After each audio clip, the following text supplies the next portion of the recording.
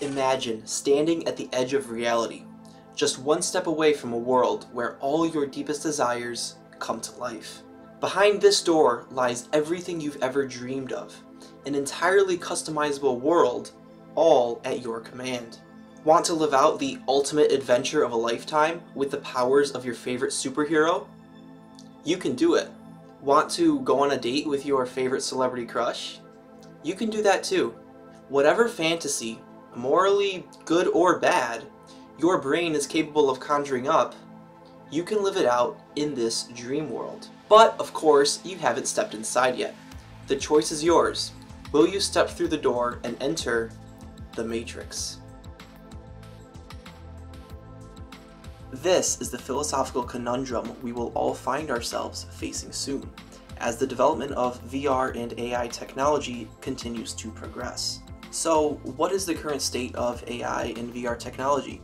And how far away are we from creating the Matrix? And is creating the Matrix really the best path forward for humanity? Well, AI researcher Roman V. Yampolskiy seems to think so. In fact, he thinks that the creation of the Matrix is the only path forward to ensure the safety of all humanity. Let's explore why. In his paper, Personal Universes, Yampolskiy discusses why it will be so hard to create an AI that serves all of humanity equally, while ensuring the safety and personal freedoms of all people. If we really try to do this, we must follow this three-step plan. How to align superintelligent AI. Step 1. Understand the values of each individual person on Earth. Step 2. Combine the data from all these values together to form a value set which would be acceptable to all people. Step 3. Train a superintelligent AI with this value set so that it may be beneficial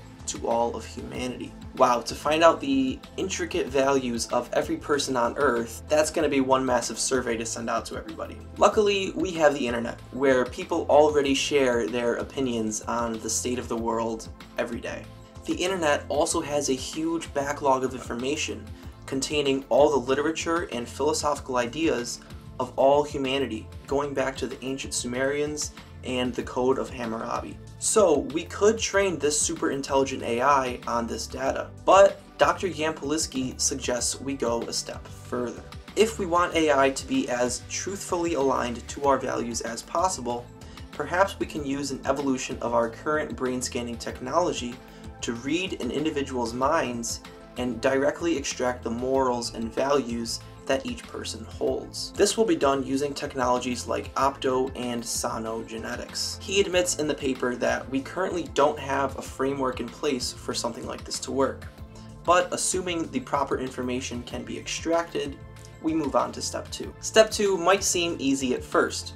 Put all these values together and figure out where they overlap, like a giant Venn diagram of sorts. Unfortunately, it's much more complicated than that, since not only would an AI have to find common ground between all 8.2 billion of us humans, it also would have to consider the lives of all sentient beings on Earth. Additionally, since this AI would be governing the future of our planet, it would have to take into consideration the values of all future beings on Earth as well. Philosophers call this the hard problem of value alignment. Even for a super intelligent AI, it's impossible to find common ground amongst such a diverse cast of beings. So what if we just decided to ditch the idea altogether? Instead of trying to create an AI experience that's one size fit all, what if we just gave everyone their own AI companion and universe? One which perfectly aligns to their values and desires. This would give everyone the freedom to be themselves without infringing on the rights of other sentient beings. Enter Individual Simulated Universes, ISUs. Yampolskiy describes these ISUs exactly as you might imagine. It is an entirely simulated world that once entered will be indistinguishable from base reality. We are already creating incredibly realistic simulated environments, both for research and entertainment purposes. Look no further than Unreal Engine 5. What started as a program to create video game environments for first-person shooters has quickly turned into the leading 3D environment simulator. People are already creating massive open worlds with no coding experience. Simply enter in a prompt and the program will use AI to automatically generate a world for you. Soon, with technologies such as Neuralink, these worlds will be created automatically with our thoughts. Instead of trying to find the exact words needed to describe what you're imagining and typing them into the prompt, technologies such as Neuralink will allow you to think it, and it will be created. But these worlds still only exist within our computer screens. How will advancements in VR technology allow us to further immerse ourselves into these simulated worlds? Well, the ideal goal is to hijack all 5 of our senses to get a full spectrum experience. With currently available VR technology, we are only able to hijack the audio and visual senses. This is of course done through a VR headset and some headphones. We are still in very early stages of VR technology.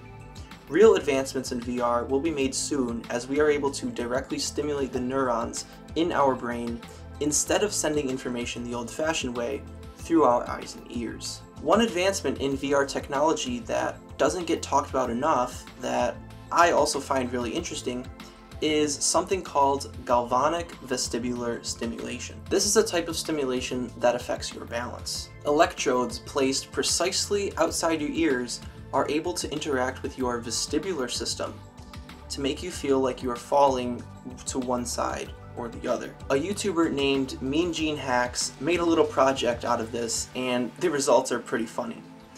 I recommend you check out his video, link down below. It also gets a lot of use in flying simulators, as pilots are able to acclimate themselves to the disorienting illusions sometimes experienced during flight. All in all, we are rapidly improving our abilities to take control of the neurological senses sent to our brain, which controls our perception of the world.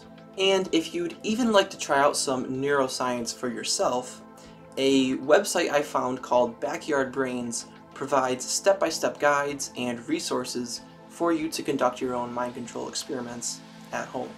As we edge closer to the possibility of creating a virtual world indistinguishable from our own, it's crucial to pause and ask, should we even be immersing ourselves in these worlds? What effect will living your entire life inside of a computer have on your sense of self and identity? Knowing that all your interactions and achievements in life have been with virtual people and made-up challenges may bring about a new wave of existentialism and nihilism for humanity. Finally, if we spend most of our time inside of a virtual world that has no perceived difference than the real world, will we even want to come back? And the scariest part of all of this is the question, do you want to enter the Matrix, really isn't so black and white, or red and blue for the Matrix fans out there. It's not a matter of, yes, I want to enter the Matrix, or no, I want to live in the real world. We are dealing with something more similar to the story of the boiling frog, which states that a frog put into boiling hot water will immediately jump out. However, a frog placed into room temperature water that then gets slowly heated over time will be boiled alive and never even realize the temperature is changing. Our use of technology has slowly been accelerating since the beginning of agriculture and the specialization of jobs within society. Over the past 6,000 years, technology has allowed us to live ever more comfortable lives with each invention we create. Much like the boiling frog, we are shaping our own realities, all in the name of pleasure and progress. Currently, the world is dealing with a massive epidemic of phone addiction and brain rot. Our phones are optimized to be as addicting as possible. Social media and other entertainment giants use the same techniques as casinos to keep you hooked and always coming back for more. And all of this is the tip of the iceberg when compared to the economic and societal pressures to keep up with the latest technology. Good luck finding a job and keeping up a consistent social life if you're not up to date with the latest technological literacy. Much like the boiling frog, these changes to society leave us with no choice but to accept them and move forward. Thanks for watching, everyone. Let me know what you think about the future of VR and AI technology.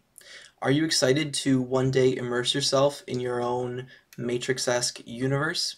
I am both excited and nervous for the future of these technologies. I'm excited because I think it's going to teach us a lot about our own consciousness, and it's going to deepen our understanding of how our consciousness currently simulates our base reality.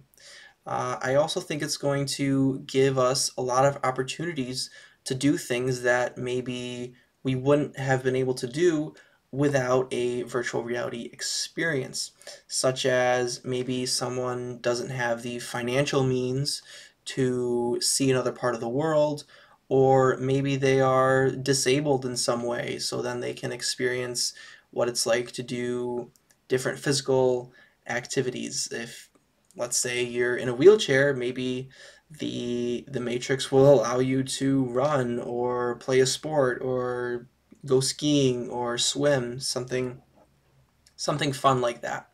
However, of course, it is going to be dangerous because with infinite potential, you have infinite potential for addiction, and a lot of people are going to be trying to escape uh, the reality of their lives with the virtual world of these simulated matrices. Of course, if you want to learn more about how the technology works, you can go ahead and check out my mind control video.